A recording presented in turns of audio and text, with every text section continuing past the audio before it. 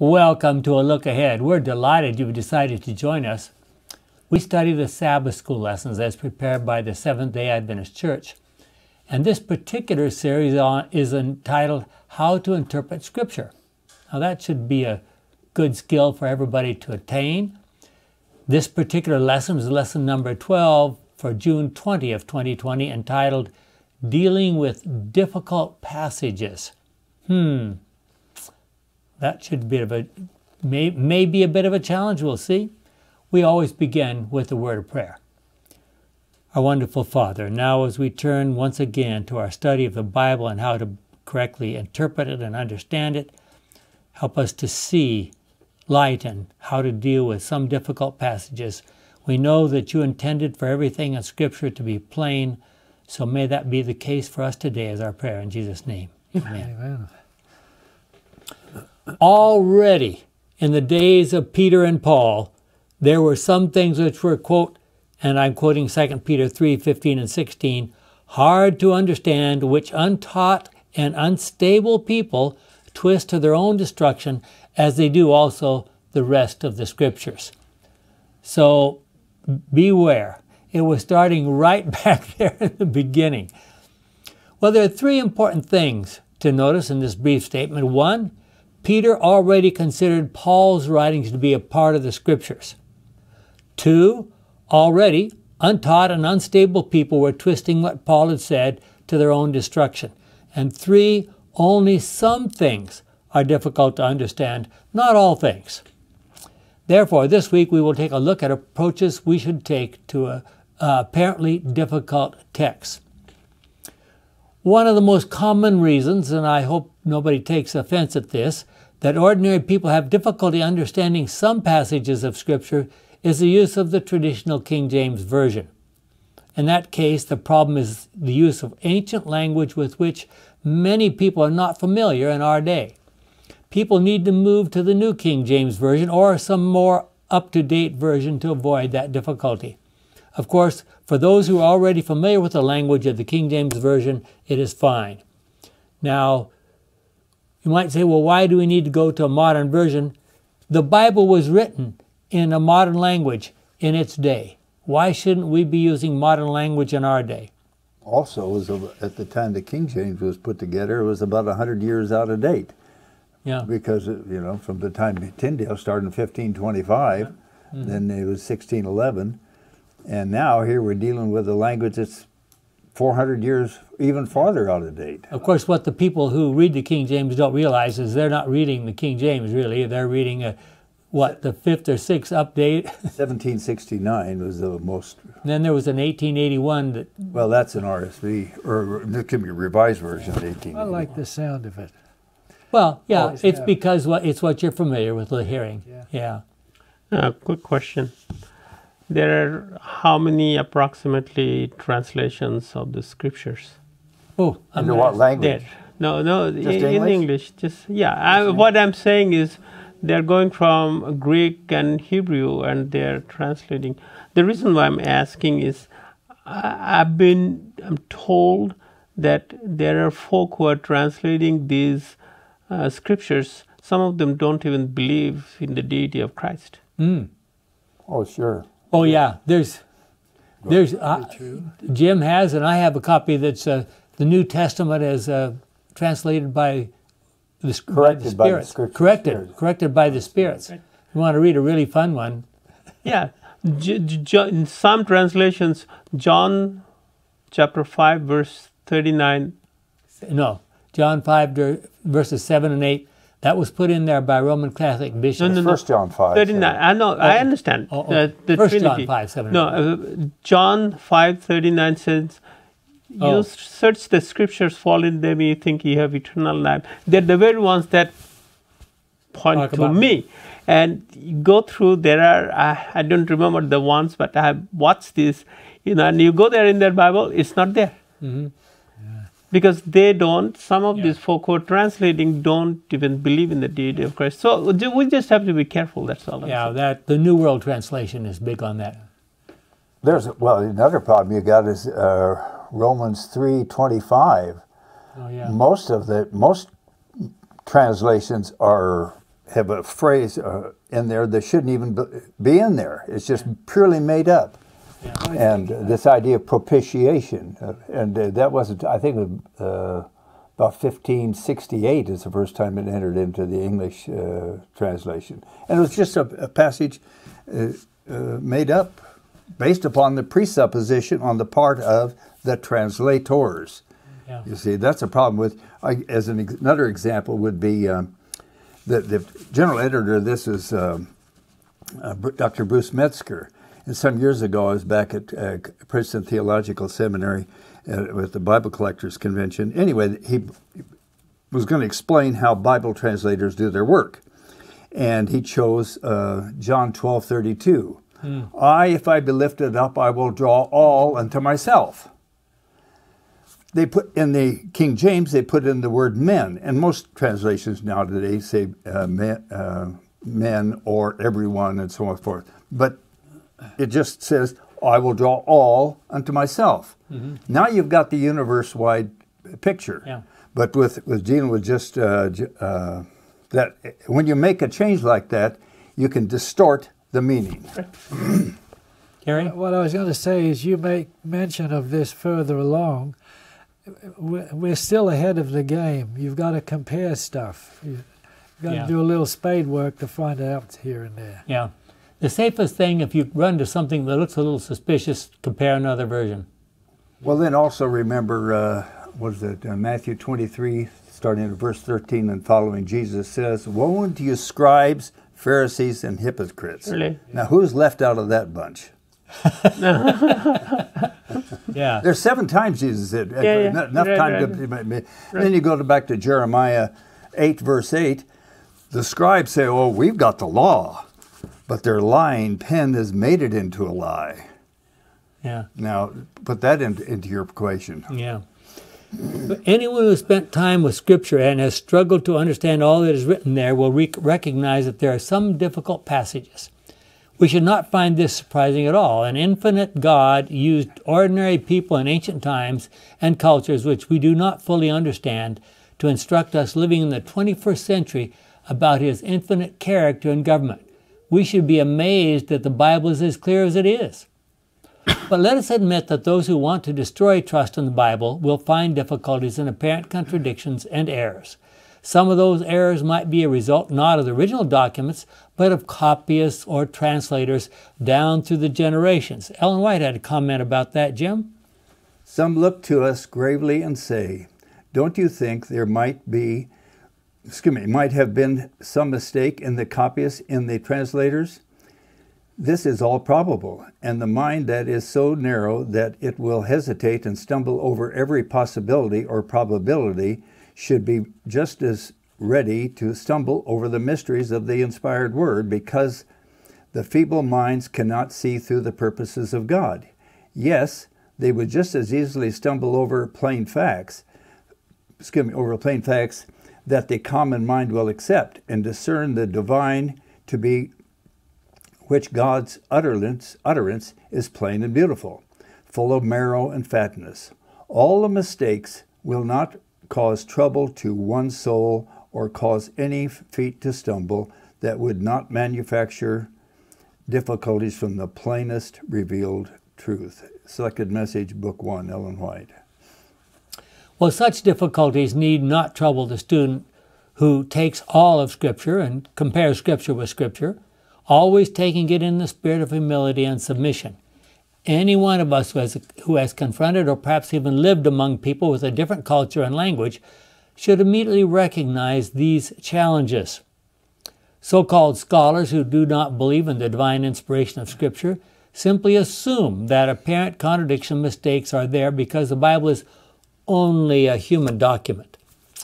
Well, Seventh-day Adventists who believe in the inspiration of all 66 books of the Bible must believe that God has done whatever is necessary to preserve His Word until our day in a form and with a meaning that correctly represents Him. If He has not, then He will forgive us for misunderstanding. So if the Word hasn't been preserved well enough for our day, then there's nothing we can't go back and redo history. So, but I believe absolutely that God has preserved the Bible just incredibly well. I think there's very few errors compared to the way it was originally written. Studying some other religions, we have been given a beautiful picture of the plan of salvation that starts Ezekiel chapter 28, right there, right in heaven. Yeah. And how the Lord is leading His people through, and that His name is vindicated at last. This is beautiful. So why go on to something and then say, this is not believable? Yeah. When we look at the beautiful big picture, it really, everything fits together so well. As we read, we need to recognize that Bible writers used non-technical, ordinary, everyday language. I mean, these are the languages, the Bible is written in the languages where you would go to the market and buy some potatoes. I mean, this is not some scholarly language from somewhere. Sometimes they used idioms that we are not familiar with. Maybe these statements are imprecise, but they are not untruthful. Carrie? Some discrepancies might be due to minor variations and errors caused by copyists and translators of the Bible. Most of those transmissional errors are unintentional changes, where copyists confuse similar letters, or when copying a text, the copyist accidentally skips ahead to another word or line with the same word or letter. Let me interrupt there for a second. Yes. You can see how easy that would be if you're reading along there, and but remember they're having to look at it or sometimes listen to it and then copy it down. Just you look at here and you copy it down, you look up here and you copy down here. It's so easy if you got two lines with the same word, maybe a little ways apart, to jump. So that's what they're talking about. This tendency is compounded when there are no spaces between words or punctuation marks, which certainly was the case for Greek texts and may have been true of Hebrew as well. That comes from A Student's Guide to Textual Criticism of the Bible by Paul D. Wegner. Sometimes a reversal in the order of the two letters or words occurs. For example, in John 1:42, the name John, Anu, as found in several manuscripts, is read Jonah, Iona, in some other manuscripts. See Wegner, A Student's Guide to Textual Criticism of the Bible. For this and other examples, such problems should not distress us. First of all, the biblical manuscripts are by far the most reliable and best preserved manuscripts of the ancient world. No other literature is transmitted in so many manuscripts and is copied so meticulously in reference to the original composition as are the biblical manuscripts. Second, those minor changes can be corrected in light of the other evidence that is available. Mm-hmm. They do not affect any major doctrine or teaching of the Bible. While copyists and translators generally have been extremely careful in their work, they were not inspired as were the original biblical authors. Ellen G. White was aware that there, quote, might have been some mistakes in the copyist or in the translators, unquote. But for her, all those mistakes, quote, will not cause trouble to one's soul or cause any feet to stumble, that would not manufacture difficulties from the plainest revealed truth, quote, Ellen G. White, manuscript 16, 1888. Very good. Well, when reading the Bible and interpreting it for ourselves, we must be honest and careful. We must not brush over difficulties pretending like they do not exist. So how can we be sure that the answers that we believe or teach are correct? Do they correspond with other scriptures? Are they supported by the writings of Ellen White? Do they make sense? Charles?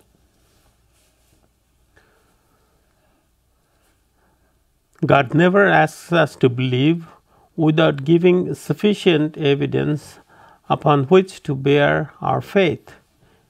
To base our faith. Base our faith. His existence, His character, the truthfulness of His word are all established by testimony that appeals to our reason.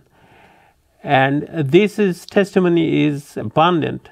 Yet God has never removed the possibility of doubt. Our faith must rest upon evidence, not demonstration. Those who wish to doubt will have opportunity, while those who really desire to know the truth will find plenty of evidence upon which to rest their faith. Ellen White, Steps to Christ, page 105. That's a very, very interesting and challenging. God never asks us to believe without giving sufficient evidence upon which to base our faith. His existence, His character, the truthfulness of His Word. Now we have, set down in our doctrines. These are truths. 1, 2, 3. I mean, we go down. We have a whole lot of stuff about those points. God says, look at it, take it, check it out. There's plenty of evidence. You don't have to be guessing. One thing God doesn't, what I've learned is He doesn't overwhelm us by making claims and pummel us into submission. I would use the book of Job.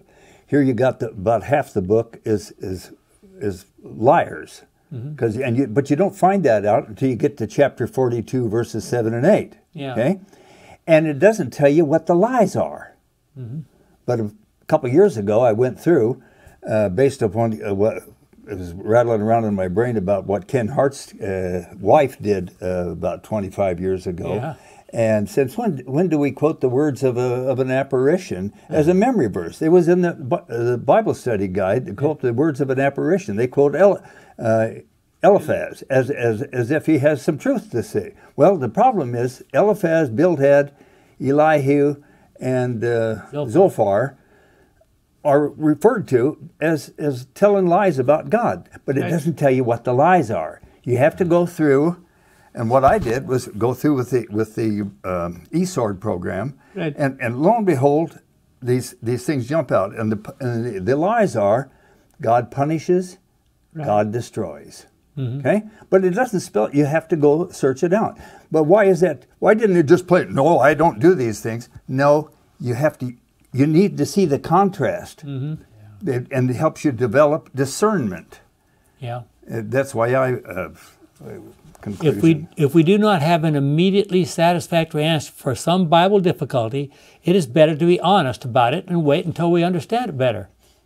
Being honest builds trust, especially when dealing with those whom we are trying to instruct or who are unfamiliar with our beliefs. How do we deal with passages that seem to disagree with our favorite theories? Often the difficulty with troublesome passages is that they clearly teach things that we do not want to believe or accept. That's a terrible idea. Are we willing to adjust our thinking to be in accordance with truth as seen in the Bible? Or are we trying to adjust our teachings of the Bible to agree with our thinking? Disguise it, and this is Steps to Christ again, disguise it as they may, the real cause of doubt and skepticism in most cases is the love of sin. Teachings and restrictions of God's Word are not welcome to the proud, sin-loving heart. And those who are unwilling to obey its requirements are ready to doubt its authority. In order to arrive at truth, we must have a sincere desire to know the truth and a willingness of heart to obey it. Steps to Christ, 111, paragraph 1. So how should we deal with passages that we do not fully understand and which do not seem to fit with our understanding of truth? Are we willing to really study difficult passages to determine exactly what they teach and then accept that truth? I will tell you that I was trained as a pastor when I was in college. Then I went to medicine, and here I got acquainted with Dr. Graham Maxwell, and I had several classes with him. And all of a sudden, passages I had even though I had full training as a pastor, I had never figured out what in the world those were talking about. All of a sudden, obviously that's what it means. Like a light goes on. Yeah, like a light goes on. Well, James 4, 6 through 10 says, but the grace that God gives us is even stronger. And the scripture says, God resists the proud but gives grace to the humble. So then, submit to God. Resist the devil. He will run away from you.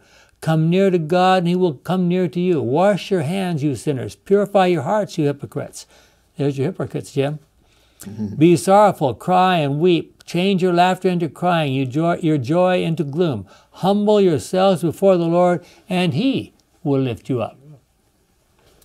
And other passage, 2 Chronicles 7:14 and Zephaniah 3:12. So how are we supposed to come to the Lord? Should we be consulting the pastor and let him do the interpretation for us?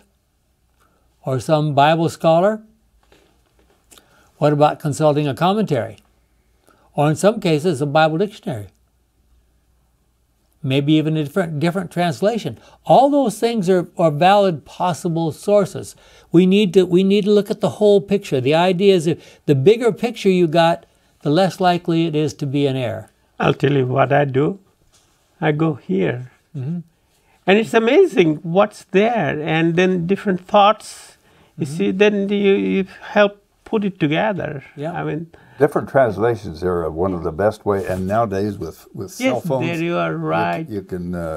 Yes. It's really amazing. Then you can put the picture together. But Of the you need to pixels. keep reading, because just because you come up with a solution one place, you keep on, and then you see that same word from the Hebrew or the Greek, and it's used differently.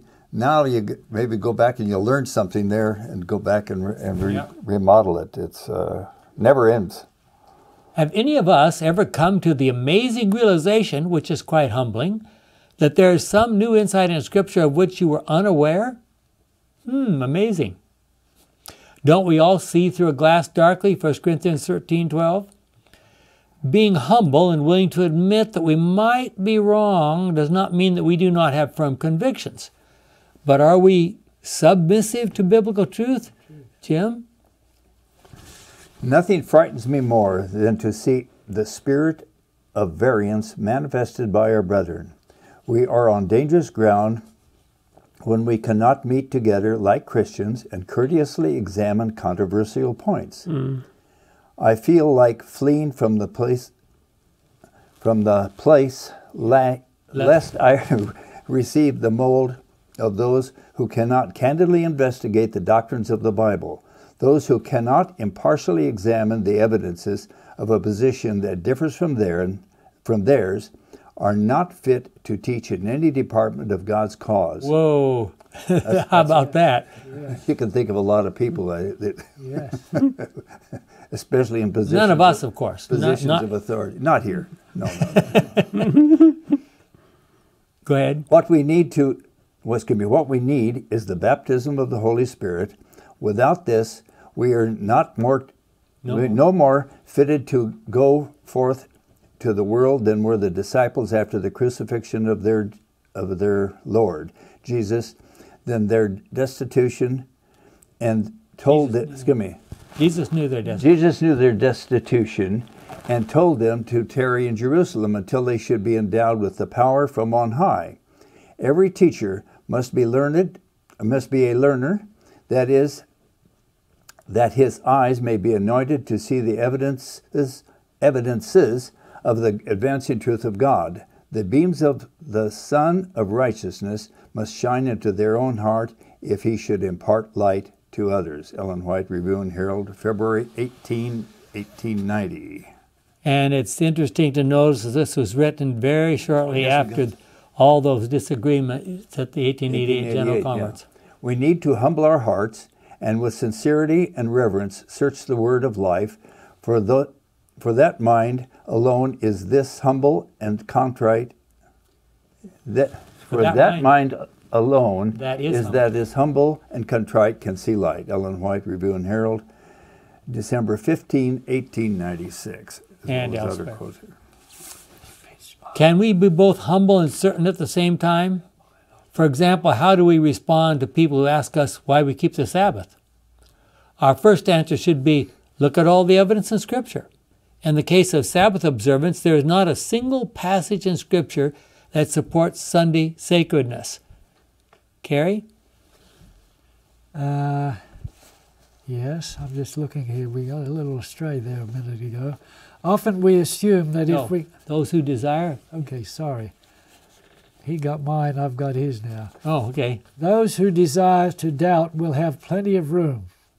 God does not propose to remove all occasion for unbelief.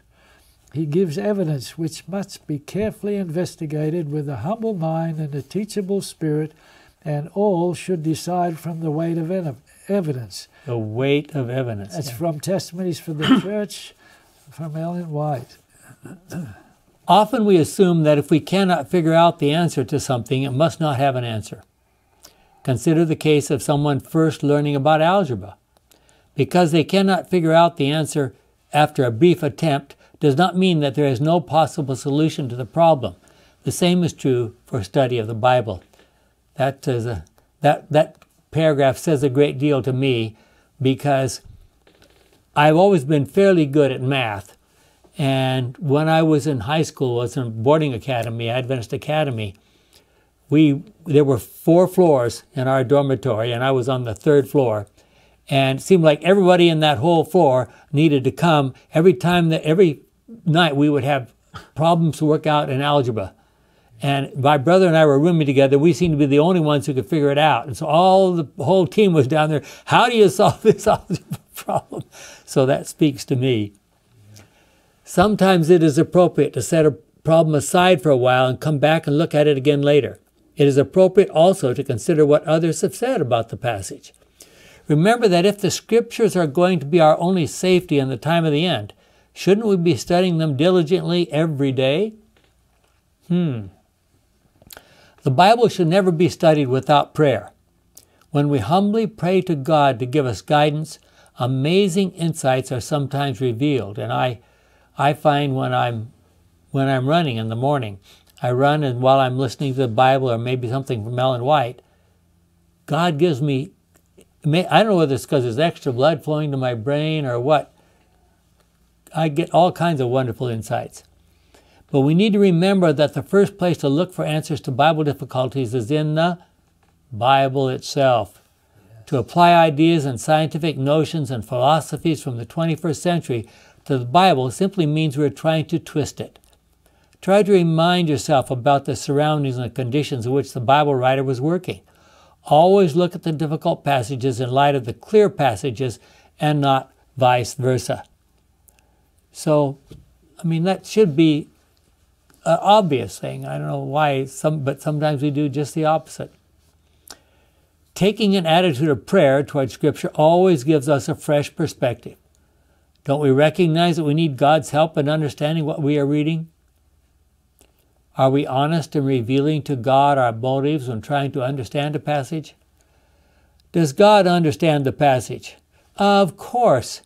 Is He willing to guide us through the use of His Holy Spirit to discover the truth? Maybe not right now, but eventually yes. God doesn't have to give us all the information about every passage right now. Maybe it's not for those who've looked carefully or studied carefully the writings of Ellen White and her personal comments about them. Know that sometimes she'd be given a vision and then she'd be told, don't tell anybody right now. Wait, they'll be right. And then maybe sometimes a year later, now it's time to write about. Why does God do that? I don't know, but obviously He had a reason. And of course there are times, some amazing times, like when she was down in Australia and she would be given a message, she would write it out, quickly put it in the mail, and it would arrive back in America weeks later, just at the time a meeting was being held, and she had seen the meeting 6 weeks before and written about it. And there they are. All mail then was by boat, strictly. Yep, by boat. And then the story of the passage that end up as selected messages. It wasn't until 50 years later that they opened the vaults. Yeah. Have you ever had the experience of suddenly realizing the answers to some perplexing problem with which you have been struggling? Is it the Holy Spirit that gives such answers? Well, remember the passages that we discussed back on earlier about God never asks us to believe without giving what? Sufficient evidence upon which to base our faith. One of the challenges that troubles a lot of people is God's command for the children of Israel when entering the land of Canaan to destroy everyone. Such people have not looked carefully at the evidence. Why do I say that? Well, look at this. Go back to God's original command. This is right after he gave them the commandments from Mount Sinai. They're still camped down there. They're in the business of trying to build the tabernacle and so forth. And God gives this message to Moses. I will send an angel ahead of you to protect you as you travel and to bring you to the place which I have prepared. Pay attention to him and obey him. Do not rebel against him, for I have sent him, and he will not pardon such rebellion. Now, if we go over to the New Testament, what does Jesus say? Who was the one that was their angel? He himself. Jesus himself. So that A should have been capitalized. Mm-hmm. But if you obey him and do everything I command, I will fight against all. Who's going to fight? I will fight against all your enemies. My angel will go ahead of you and take you into the land of the Amorites, the Hittites, the Perizzites, the Canaanites, the Hivites, the Jebusites, and I will destroy them. Now, it doesn't really actually say destroy them. It could be that they will be destroyed, or their religion will be of no effect, become of no effect. They will not be groups of people, recognized as groups of people. Yeah. And so he goes on to explain, do not bow down to their gods or worship them, and do not adopt their religious practices. What's the whole purpose for this thing? Don't adopt their religious practice. Destroy their gods. Break down their sacred stone pillars. If you worship me, the Lord your God, I will bless you with food and water and take away all your illnesses. In your land no woman will have a miscarriage or to be without children. I will give you long lives. In fact, I think somewhere it says, I'll send hornets. Yeah. That's it, wasn't it, Joshua? No, here, I'll read on to it where it has that. Surely. Reading verse 27, I will make the people who oppose you afraid of me. I will bring confusion among the people against whom you fight. I will make all your enemies turn and run from you. I will throw your enemies into a panic, my version here says, but that's what it says, I will send hornets. I will drive out the Hivites, the Canaanites, and the Hittites as you advance. And some of you are probably aware, if you're up with the news, that there's a new breed of hornets that have just they call it murder hornets. Washington. Yeah, invaded Washington, that are, three or four times as big as a regular bee. 2 inches long or so. Yeah. Wow. I wondered what that would put you in a... Really? Its stinger is 1/4 of an inch long, I heard. Yeah. I will drive out the Hivites, the Canaanites, and the Hittites as you advance. I will not drive them out within 1 year. If I did, the land would become deserted, and the wild animals would be too many for you. Instead, I will drive them out little by little until there are enough of you to take possession of the land. I will make the borders of your land extend from the Gulf of Aqaba to the Mediterranean Sea and from the desert to the Euphrates River. I will give you power over the inhabitants of the land, and you will drive them out as you advance. See, the biggest problem was, he says, have nothing to do with them. These are the folk who left the Lord and says they are going to be a trap to you. Yep. And what happens? The Lord gives the 10 Commandments. This says, Aaron, don't know what happened to Moses. Yep. Build us a calf. Right there, it's happening. Well, what I just read for you from Exodus 23 was God's original plan. He was going to do something. By the way, if you read through the Old Testament, you'll discover that every time they followed God's directions to go into battle, they won. Yeah, they won. No, hands down. Sometimes they came back, they hadn't lost a single soldier. Right. And every time they went on their own against God's direction, they got defeated. They had a terrible defeat. After a while you think, let's see, is there something going on here? Is there some kind of a pattern here? Well, unfortunately, listen to this. When the children of Israel were to enter the land of Canaan, they were to allow God to scatter the inhabitants ahead of them.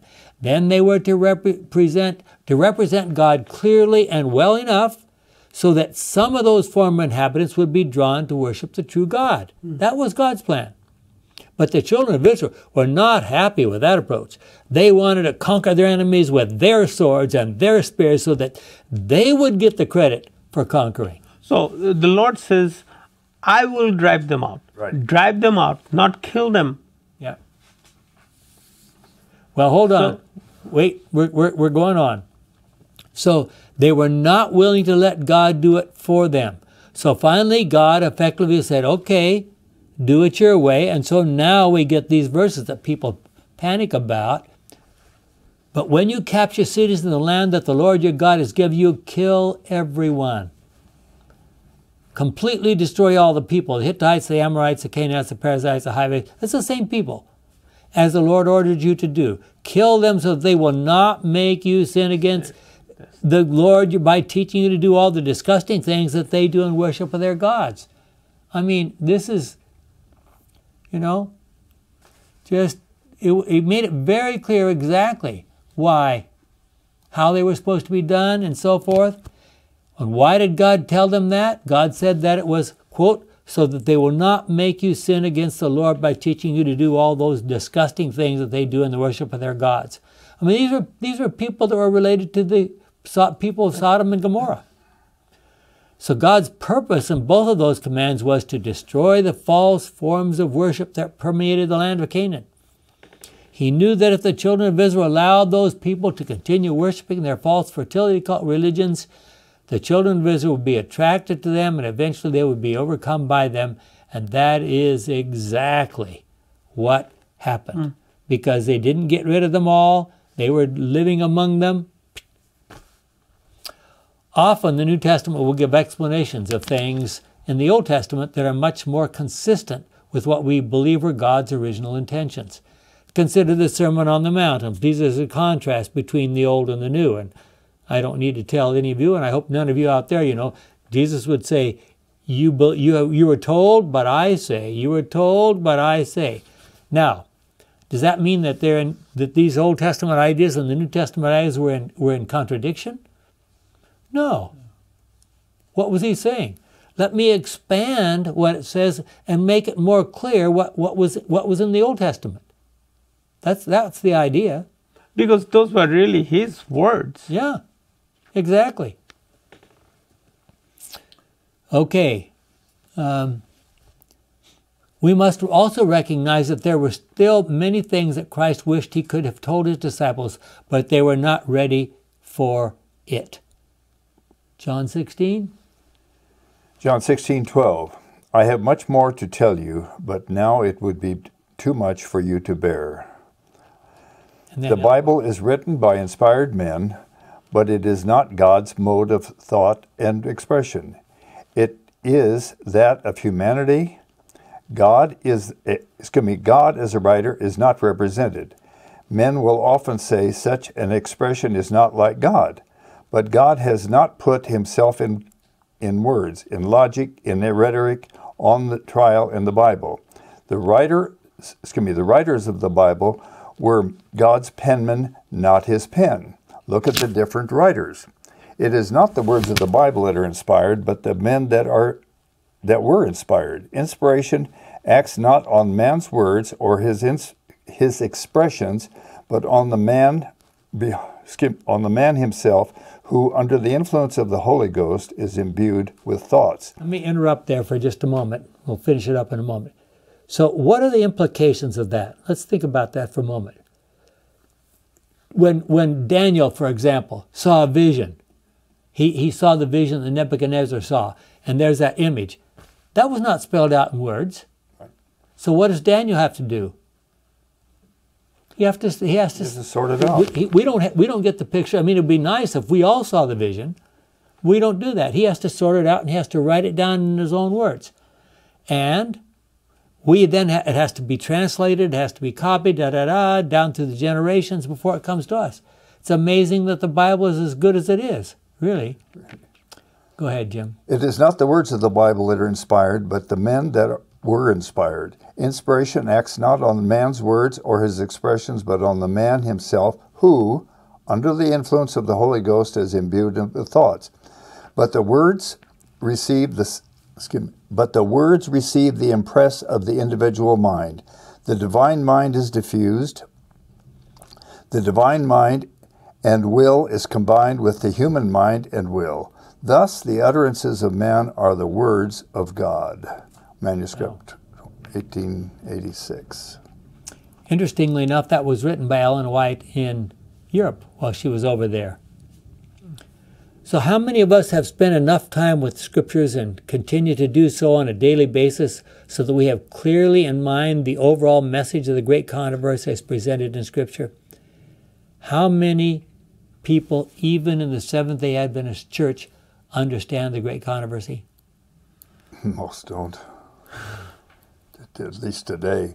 How many of our young people even know that there's a book called The Great Controversy? Yeah. That's the sad part. Yeah, yeah. Very sad. And to understand the implications of it. And the Conflict of the Ages series, the whole 5-volume set. Yeah. Wow. And to see the way that was put together, just, I mean, some of you are aware, I'm sure, that there were university heads back in Ellen White's day who read that book and said, this is the best we've ever, especially Desire of Ages. Just absolutely nothing else like it. You study that side by side with the Bible and back and forth and back and forth. It is just fantastic. Well, there are many passages of Scripture that cannot be understood without an understanding of the great controversy over God's character and form of government and Satan's attempts to misrepresent God in every way he possibly can. So we need to understand, as we read every part of Scripture, we need to say, okay, what's going on here? What is God trying to say to us? Who is trying to defeat God's purposes? Who's trying to confuse us? And so forth like that.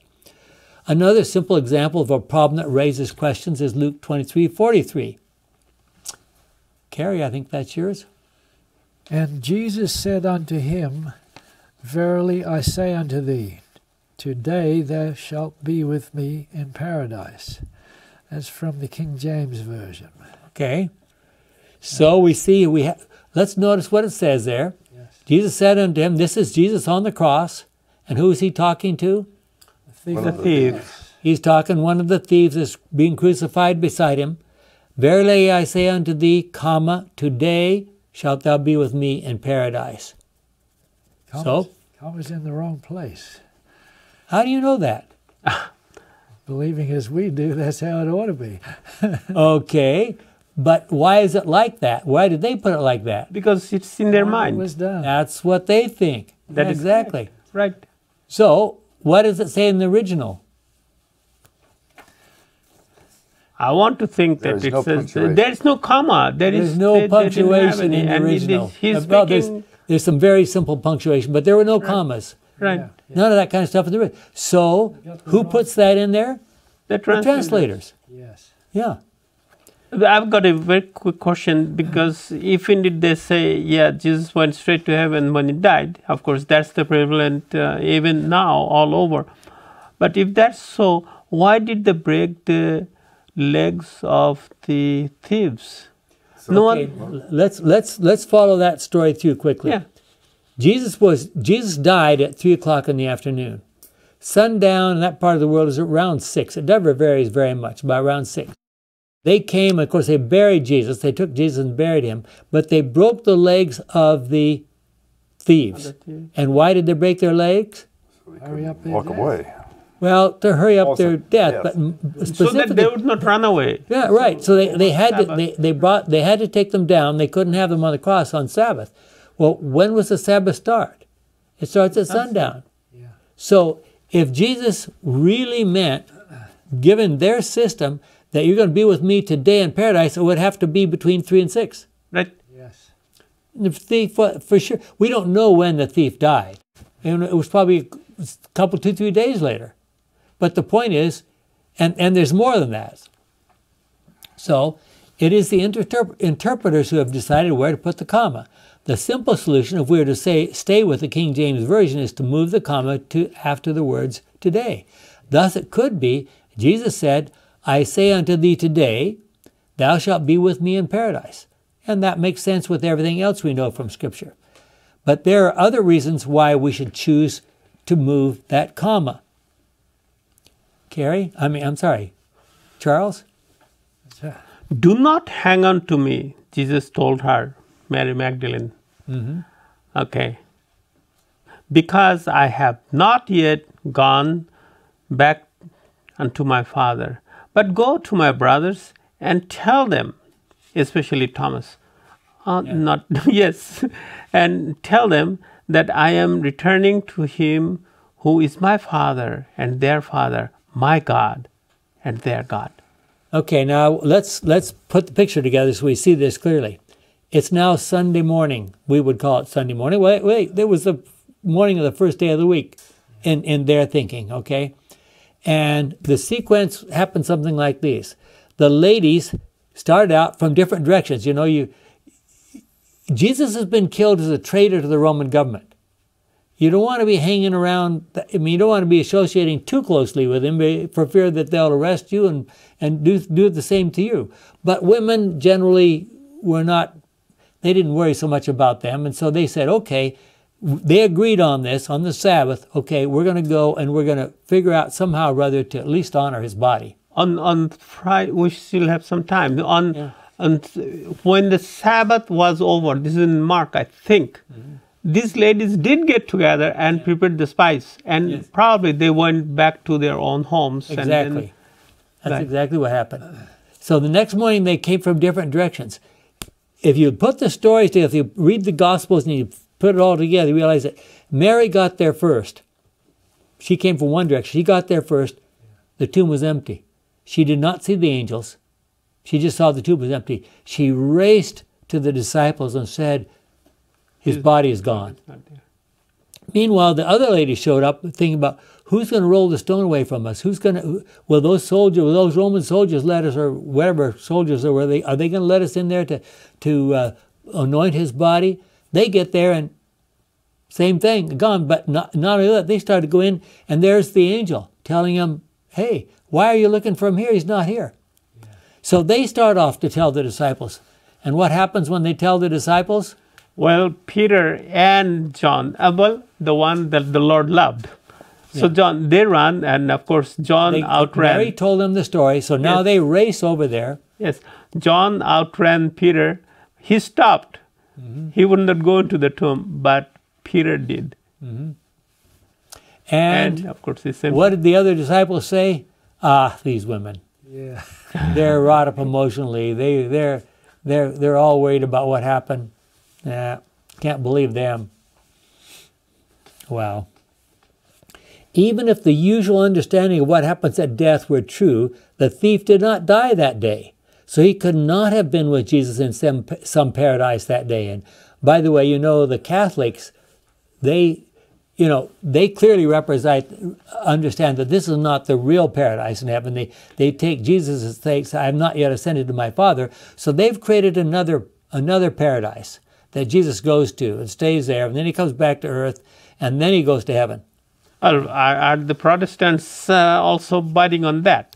The people reason with. I mean, they'll say, well, being absent from the body, present with the Lord.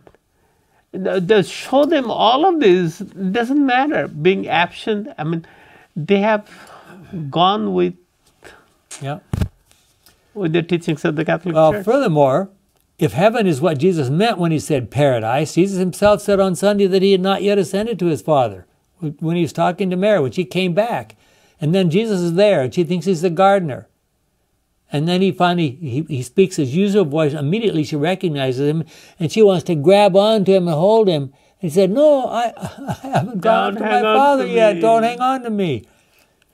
I think we got time. I can read. We have a lot of Let's read these verses. Then the Jewish authorities asked Pilate to allow them to break the bones of the men who had been crucified and to take the bodies down from the crosses. They requested this because it was Friday, and they did not want the bodies to stay on the crosses on the Sabbath, since the coming Sabbath was especially holy. And of course, that was Passover.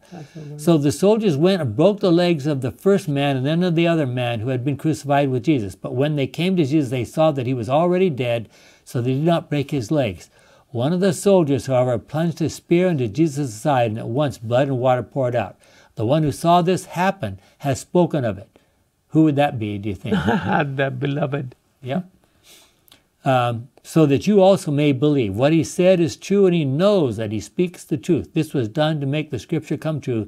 Not one of his bones will be broken. And there's another scripture that says, people will look at him whom they pierced. And then chapter 20, verse 17, do not hold on to me, Jesus told her, because I have not yet gone back up to the Father. But go to my brothers and tell them that I am returning to him who is my Father and their Father, my God and their God. We already read that verse, but that's the end of the story there. Wow. If we are careless and lazy and try to brush over difficult passages in Scripture, we may develop such a habit of doing that, and therefore we may brush over large portions of Scripture. There is a story about a pastor who was trying to explain to people what he did with difficult passages. He says, you know, dealing with difficult passages in the Bible is like eating fish. You eat the fish, but when you come to bone, you set the bone off to the side. And he says, when it's all done, you have the bones all there separate. And the person says, well, what happens when you have a whole plate full of bones? So, I mean, we can't just keep piling up the bones. We need to change our thinking to agree with Scripture rather than trying to reinterpret Scripture to agree with our thinking. Some difficulties defy easy and quick answers. They require determination and patience. For centuries, scholars have been puzzled over one of the most perplexing discrepancies in Scripture, the disparate numbers of the reignings of the Hebrew kings in the Old Testament. The Bible provides much information about these things, but when the information is put together, it seems contradictory. The time periods as presented in Kings do not seem to fit with the time periods as presented in Chronicles. And the real problem is this. It says, such and such a king ruled in the northern kingdom of Israel until such and such a king came in Judah, and back and forth it would go like that, and you can't seem to fit them together. It would have been easy for Adventist scholar Edwin Thiele to accept this unsolved discrepancy as a given.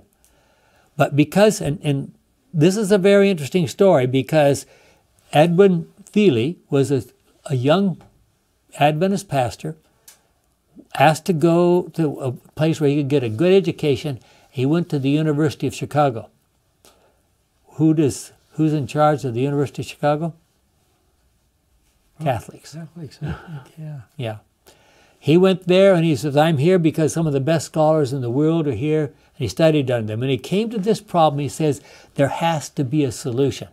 There has to be a solution. So he started struggling, and he learned about the different ways that people counted days and so forth in ancient times. And then he realized that the northern kingdom was using one method of counting years, and the southern kingdom used a different method of counting years. And if you accounted for that, you made that adjustment, the whole thing fit together. And that was his doctoral thesis. And now that if you read any commentary, you come to this section in 1 Kings 6, they will all quote the Adventist scholar who figured it out. All the commentaries. And I happen to know something very interesting. I'm going to have to hurry here as I'm running out of time, but at the same time he was there studying in Chicago, there was another Adventist pastor. Maxwell? Another German Adventist pastor who's married to a lady from Holland, and they went to, back in those days, Indonesia was considered the Dutch East Indies. Yes. And they were missionaries over there. And when the Second World War started, the police came and says, we know your wife is Dutch, but you're German, and considering the fact that the Germans are against us, we can't let you stay here and work here because you might take sides with the other side. And anyway, a long story happened, but he ended up spending the next 4 years sitting he ended up over in a prison in England, not in England, in India, a British prison in India. That's right, it was called. And he had all of his books, and he sat down there and he worked it all out. And this was Dr. Horn, who ended up being the father of Adventist archaeology. Siegfried Horn. Yes. And he worked out exactly the same thing that the other man worked out in the University of Chicago.